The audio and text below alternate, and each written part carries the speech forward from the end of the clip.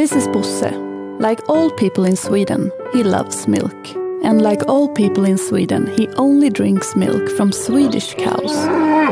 The milk at discount food store Lidl is Swedish, but Bosse and everyone else thought it came from Germany. Men alla trodde att mjölken på Lidl kom från Tyskland.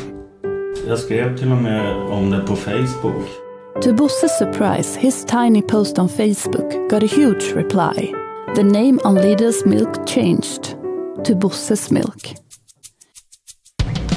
He found out in a national print campaign, and then on billboards, and on national TV. Mjölk hos oss har vi designat om förpackningen, bara för dig.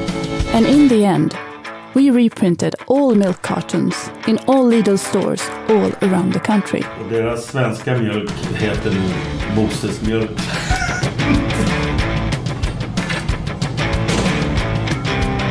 To make absolutely sure that Bosse didn't miss the message, it was even written in the sky.